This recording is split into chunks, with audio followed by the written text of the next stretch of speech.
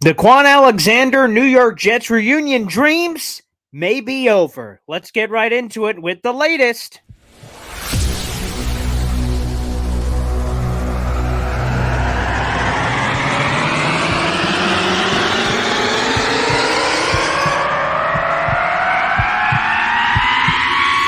Zoinks! But it is unequivocally the Super Bowl for New York Jet fans. Field Yates, baby. Field Gosh Darn Yates. Let's bring him on the show. Come on, people. Connor Rogers is joining the show. What's up, Connor? But Trevor Gosh Darn Sycamore, baby, for me, personally, my favorite New York Jet of all time. Wow, it's great to be on. What an intro that was right there. Paul, nobody does an intro like you, man. Paul, you give the best intro of literally any podcast that I've ever been on. I'm gonna lose my gosh darn bananas.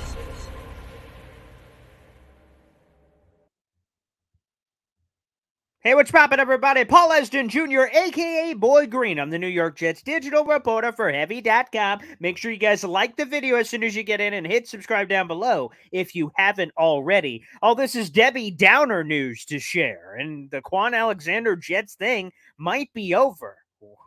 How do we know this? Well, ESPN insiders covered the Jets for over 30 years. Rich Cimini joined Jake Asman, our fellow Jets content creator, on the Jake Asman Show, and he dealt a very harsh reality to Kwon Alexander and what it would take for him to return to the Jets in 2023. So let's roll the footage again. This video is courtesy of the Jake Asman Show. You guys can watch the full interview with Rich Cimini over on his channel, but let's roll the footage. Well, the last I checked in with his people, they were hopeful. You know, I think he visited Pittsburgh recently. Yep. I mean, Kwon, you recall last year, he signed very late as well. You know, he's looking for money. You know, the guy played a lot last year. He's a former Pro Bowler. Granted, it was a long time ago, but he is a former Pro Bowler. He's looking for more money than he's being offered right now, and the money's just not there. I don't think the Jets are going to bend over backwards to get him back in, because Jamie Sherwood right now is penciled in at that spot. You know, it's a position in their defense. It's like the third linebacker spot. And we know that that guy doesn't play a lot. The Jets are in nickel about 60% of the time. When they're in nickel, a lot of times that linebacker comes off the field. So it's not an every down player.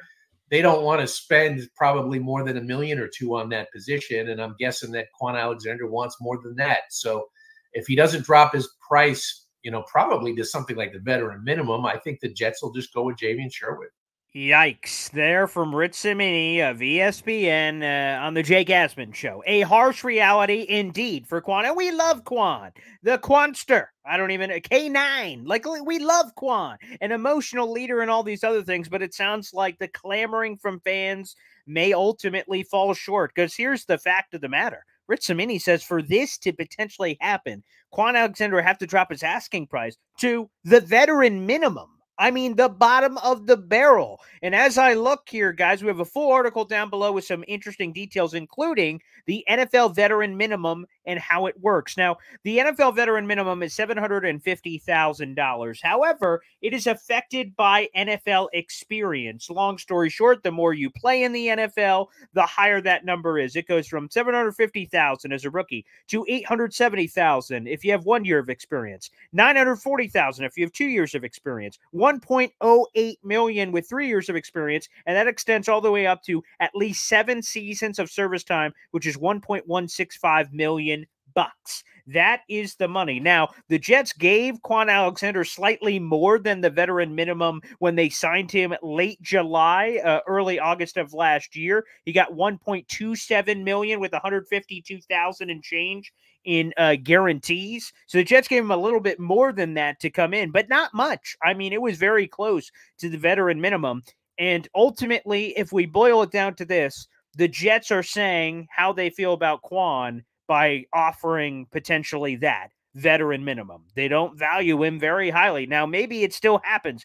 Maybe Kwon has a slice of humble pie when we get closer and he says, hey, I just want to be on the Jets, so even if it's for less, I will. The only things I'll contend with Rich Cimini there, and the analytics speak for themselves, the Jets do run a 4-3 scheme, but 60% of the time it works every time. I make that joke with some of that going on. But no, really, 60% of the time they're playing this nickel, which means the third linebacker isn't on the field. So Rich Cimini says, i.e., that guy doesn't get a lot of playing time. And that's true. Kwon Alexander last year played all 17 games, made 12 starts. But when you look at some of the snap percentages, he wasn't out there all the time. The reason why I would personally bring Kwon in, if it was up to me, and I would shell out the bucks, again, pay him a little bit more than the veteran minimum. I'd be willing to go, what are we talking about at the end of the day? We're arguing over $1 million or $2 million bucks. The Jets have plenty of money. They're in the top 5, top 10, top 7, whatever it is in NFL cap space. It's a kind of a fluid thing with all the movement and the Aaron Rodgers restructure and other things that are happening. What are we talking about here? It's not just to be the third linebacker. I think that's important in my own way, but it's to ensure the position, because if CJ Mosley or Quincy Williams gets hurt, you are effed. The Jets have made it clear that if Kwon's not going to come back for their price, it's Jamien Sherwood time. And maybe Jamien Sherwood is going to be dandy. Maybe he'll be fine. I don't know. Or one of these other guys, Chaz Surratt, Thompson, Nasser-Dean, Zaire Barnes, whoever your guy is, no matter what, the one commonality between all those names is inexperience, wildly inexperienced. So you're banking on, of course, the top 2 guys on the depth chart staying healthy, and Robert Saleh being a linebacker whisperer of sorts. I would pay the money to sleep a little easier at night, knowing if CJ Mosley or Quincy got hurt, I'd be okay because Kwon could step up. I'm not saying Kwon is a perfect player. I'm not saying he's an all-pro linebacker like CJ Mosley was last year. I'm not saying any of that. But I feel a lot better with Kwon Alexander, the proven veteran, than some wild, unknown youngster in Jamien Sherwood who's entering year number 3. Again, the things that I don't know that the Jets know is how Jamien's looking in OTAs. And the media is not available for all the OTAs. They're only available for select OTAs. So we don't know the full progression of Jamien Sherwood or any of these linebackers for that matter throughout this process. But it sure sounds like that dream is coming to a brutal end because Kwon wants more money. And I don't blame Kwon. He's coming off a career high year. But here it is. Not only are the Jets not giving him money, none of the other 31 NFL teams are giving money. And here's my hypothesis why.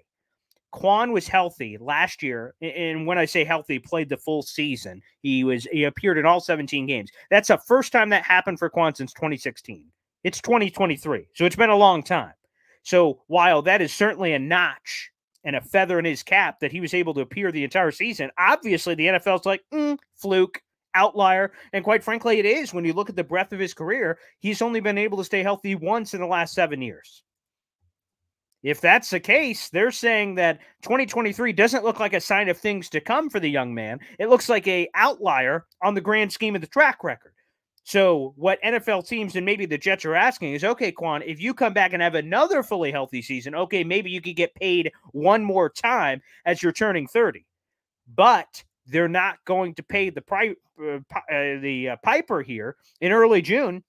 And quite frankly, no NFL team is, regardless of your injury situation. I don't imagine Kwon's going to get that $4, $5, $6, $7 million deal, whatever he's looking for. I don't think he's going to get it, which means it looks like potentially this Kwon Jets marriage could be over. And it's kind of sad because I like Kwon a lot. Emotional leader. I think he would provide nice insurance at linebacker just in case injuries happen. And of course they can. It's like getting volcano insurance. Now, what are the chances I'm going to need volcano insurance for my house in New York? Probably not high, but I guess there's a chance it could happen. That's why you get volcano insurance. Now, Kwon insurance, okay, what are the chances CJ Mosley or Quincy go down? I don't know. They've both been pretty healthy, so I guess maybe not high, but you have to hope for the best and expect the worst. And if you have that mentality, you should be prepared for most scenarios. And again, we're not talking about game-changing money here. Give him double what he made last year. Let's call it $2.4 million. What are we talking about? To feel a little bit better about the linebacking core. So shout out to Jake Asman for that juicy nugget. And it looks like Kwon may not be coming back to the Jets. So Jet fans, prepare yourselves. Get yourselves ready for Jamien Sherwood, Chaz Surratt, Thompson Nasser-Dean, Zaire Barnes. These are the names that could be floating. Maybe even Chuck Clark a little bit more in the box. Those are the names to start getting comfortable with because that is going to be the answer at this point until something changes.